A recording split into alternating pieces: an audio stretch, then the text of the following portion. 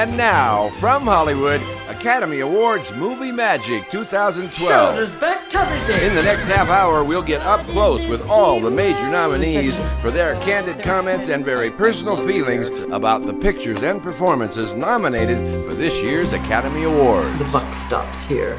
Hi, I'm David Sheehan, ready to survey an Oscar race that's a real celebration of the tremendous diversity Hollywood is bringing us these days in subject matter and in performance styles, making this year's Oscar nominees a collection of truly outstanding talents.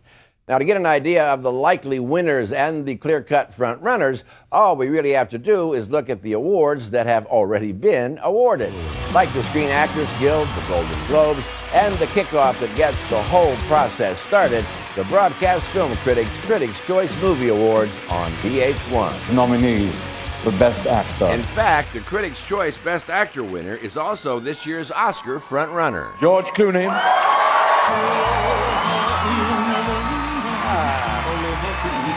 Oh, thank you.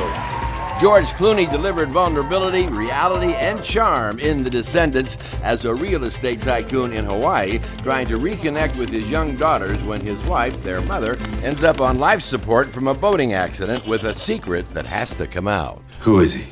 I'd like to know who the guy is that my wife was seeing. What aspects of this guy did you relate to the most? I love the character of a guy who's just never won an argument, you know, in probably the last 20 years. And I liked, you know, I feel like it's a coming-of-age film for a 50-year-old man. Yeah. You know.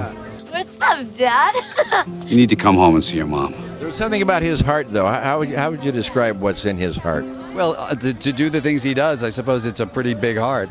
I don't know that I could do it, but what I did love about him was he isn't really aware of the fact that he was failing so badly, you know. Okay, no. Don't Back try inside, to put on a swimsuit.